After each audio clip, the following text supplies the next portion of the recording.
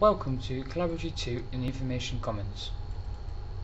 Collaboratory 2 can accommodate up to 36 people, has up to 24 wireless network laptops available to use on request, 3 fixed data projections controlled at the lectern, a lectern computer with Symposium to allow users to digitally annotate over presentations similar to an electronic whiteboard, a DVD player, 1 copycam and 2 huddle boards to brainstorm and share ideas captured digitally and uploaded to the web at the touch of a button, and a large magnetic write-on wall to aid group work activity.